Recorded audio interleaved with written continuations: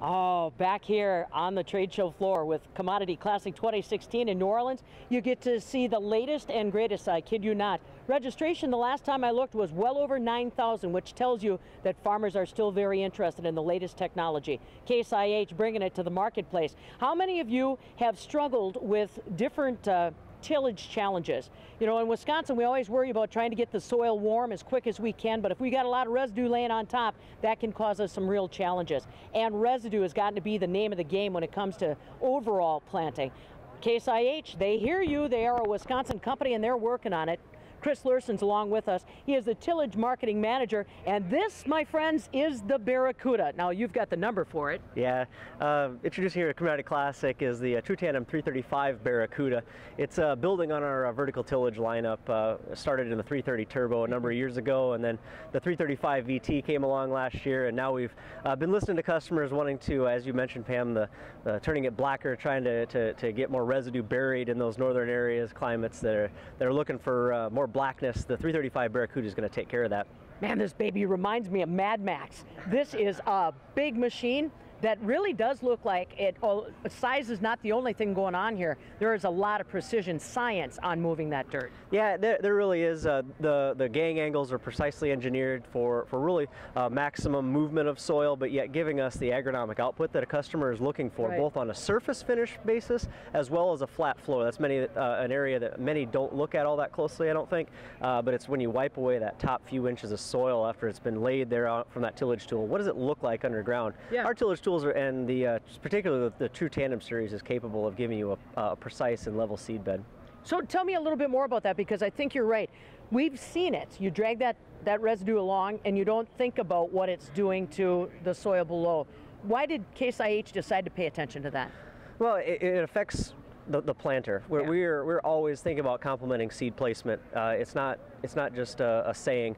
We are always concentrating on that planter. That's the most important pass, right, in the spring, and it sets the stage for everything. However, we can do a little planning and help that planter become more efficient and more productive as it moves through the field. So that's one of the reasons that we look at that agronomic design, we call it, all the way through all of our products. It's right, not just the planter, as you probably have already seen with the 2150. We're also complementing it with our new products in the 335 Barracuda and really all of our products. Now, ease of operation, that's something that we've heard as a theme at Commodity Classic in every show. Tell me about ease of operation on the Barracuda. Sure. Well, all of our True Tandem products are capable of single point depth control, a number of things with getting better conditioning on the backside as well, from the baskets and the crumblers on the backside. Yeah. Last year we introduced the Tiger Paw Crumbler, which is a very rugged crumbler on the backside that is able to size clods and give us that residue tucking we were looking for.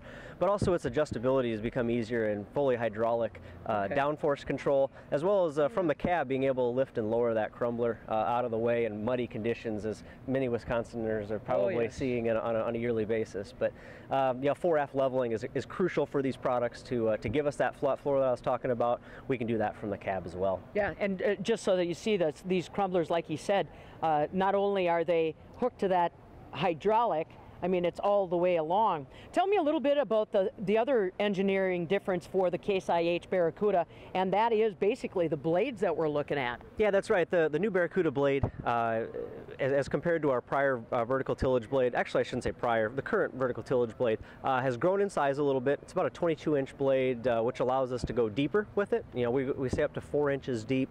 It has a little bit more concavity to it, not quite to the level of a disc harrow, but a little bit more concavity than our 20-inch VT blade that we use, which gives us more soil movement, more residue mixing, and an overall kind of a blacker surface finish for soil warm-up. It continues on the tradition of a crimp center, which gives us a solid place for those spools to mate up, and when we tighten that gang down, it's always tight and stays that way throughout the life. So, and the other thing is it's serrated, of course. That's what makes it look so angry and mean, and as the Barracuda name would suggest. It's obviously a residue cutting machine, and also extends the life of the blade as well. So we're able to go more acres because of the 22-inch diameter and those serrations that chisel tip is able to wear, and then the valleys in between are able to be that cutting edge after that.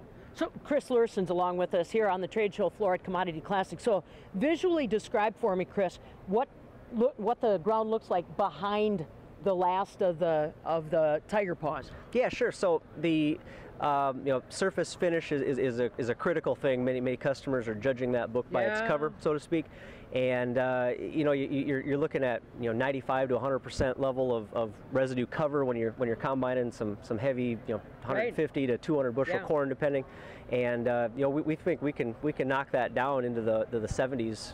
And vertical tillage often is sometimes into the 80s and 90s as far as percent cover. So we can get ourselves down there and really give us a blacker surface finish, but yet keep high productivity levels. That's a key thing to the Barracuda, is that it gives us a darker finish, but it doesn't mean that we have to do it at a slower pace like a disc harrow. It's able to keep high speeds up to 9 miles an hour. Oh, wow. That's always been the attractive thing to vertical tillage, is it's just a high productivity tool, and this is kind of giving the best of both worlds, we feel, with high speeds, giving us that surface finish that many have really come to expect, or want, I should say, from a vertical tillage tool, but weren't able to get.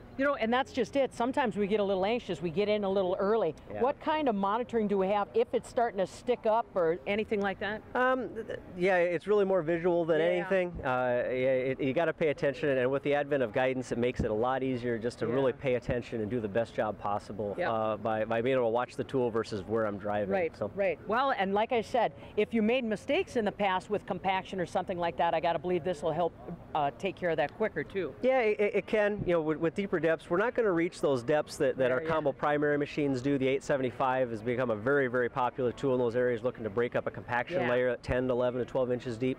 We're only going 4 inches deep, but definitely able to get rid of surface compaction, as well as if you had a wet fall, you're able to take care of those ruts, smooth it off, and give us a good seed bed. Well, and if I didn't get anything done in fall, I'm coming after a monster of a bunch of residue in the spring. Fast. Yeah, absolutely. I call vertical tillage in some cases a save situation. Exactly right. You're looking at 9th inning of a baseball game to kind of save the game when you didn't do it right the first 8 innings.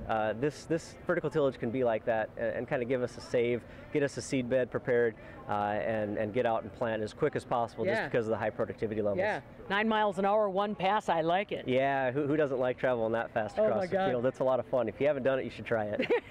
Well, I'll take you up on that. Good deal. Chris Lursen's along with us talking about the Barracuda. That's our new tillage system. You got to take a look at it. If you're at Commodity Classic here in New Orleans, there she be. If not, go to caseih.com and take a look at all the options. Hope to see some of these squirreling across Wisconsin farm fields this spring.